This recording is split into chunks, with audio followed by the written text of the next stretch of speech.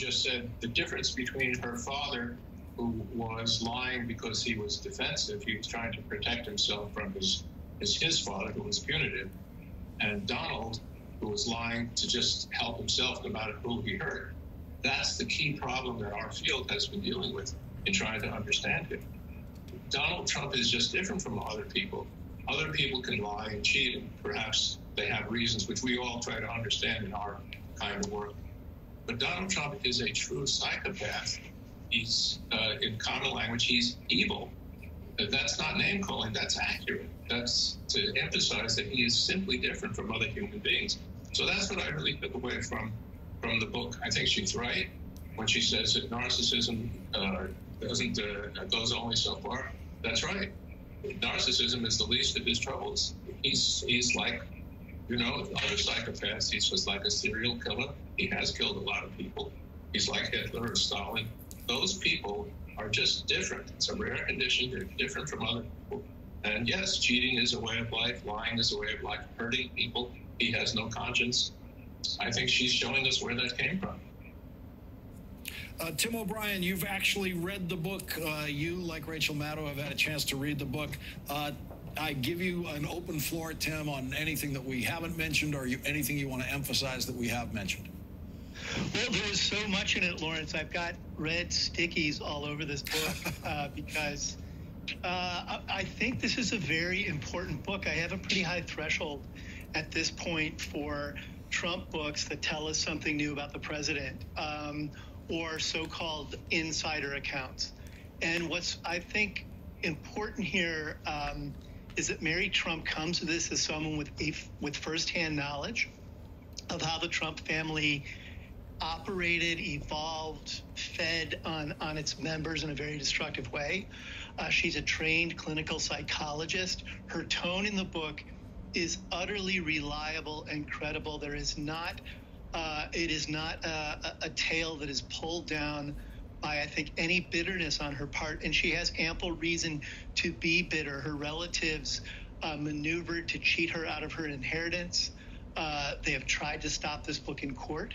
She has repeatedly thrown herself in harm's way, I think, to get a narrative out that is one of the most seminal accounts of Donald Trump's emotional and psychological landscape. She describes him in the book as someone who has an antisocial personality disorder, has probably struggled his whole life with a learning disability, and ticks off about every box you could imagine in diagnostic manuals for someone with myriad psychological problems. She is witty, she is observant, she tells the story chronologically and talks about her own father's demise through his own problems with alcoholism, but also his inability to navigate the very rough and terrifying psychological landscape that Fred Trump set up inside his own family. He was a dictatorial presence. He was emotionally cold, and he had a very binary view of the world. There were losers and there were winners. There was nothing else in between. And that you were a sucker if you were dumb enough to be a loser, and you should get out there and do anything it could take to be a winner. Fred Trump Jr. couldn't rise to that standard.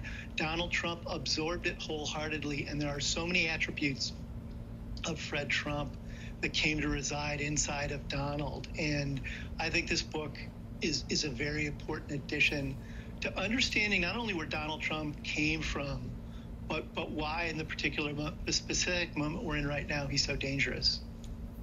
You know, I've always said, when people ask me, you know, who would you like to interview? I've always said I would really like to interview Donald Trump's parents, because I would like to know how we got to this. Mary Trump is the next best choice and the only available choice at this point. I want to read another diagnostic passage in the material that has emerged from the book today.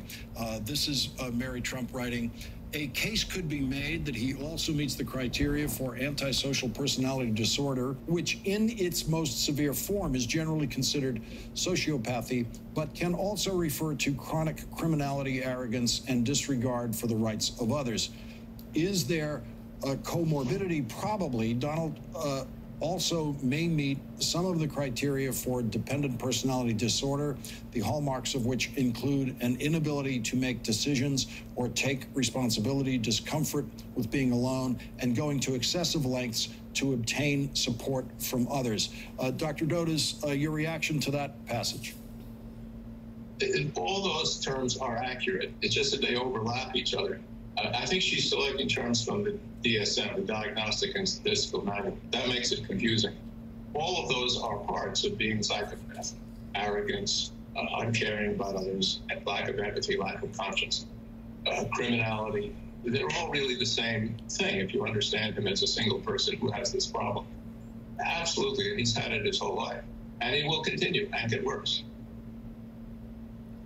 So, Dr. Dodes, so far, it's fair to say there's nothing that surprises you in this book. No, there's nothing that surprises me. It's what you expected. It fits with what you were seeing from a distance. Tim O'Brien, let me ask the same thing to you. You wrote a book about Donald Trump. He cooperated with you as you were writing that book, and then he tried to sue you to block that book, just like he tried to sue Mary Trump to block this book. You've studied him very closely. You know more than most of us by miles. Were you surprised by anything in this book? What I mean is there's certainly a lot of facts you didn't know, but are they consistent with what you knew before you read the book? So there was a lot that surprised me, Lawrence. There's a lot in there that is very consistent with what I know of Donald Trump from covering going back to 1990 when I began covering with Wayne Barrett. All of the tales about the family, about the business dealings, about this internecine warfare, the centrality of money to the family's life, the lack of real emotional empathy or connection among all of them. What surprised you the most, Tim? Of anything that did surprise you, what surprised you the most?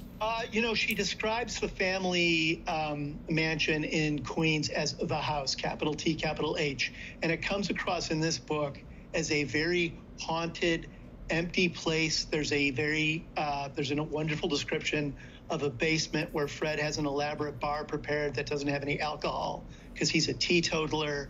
There's giant life-size Indian wooden carvings of Native American chiefs in the basement.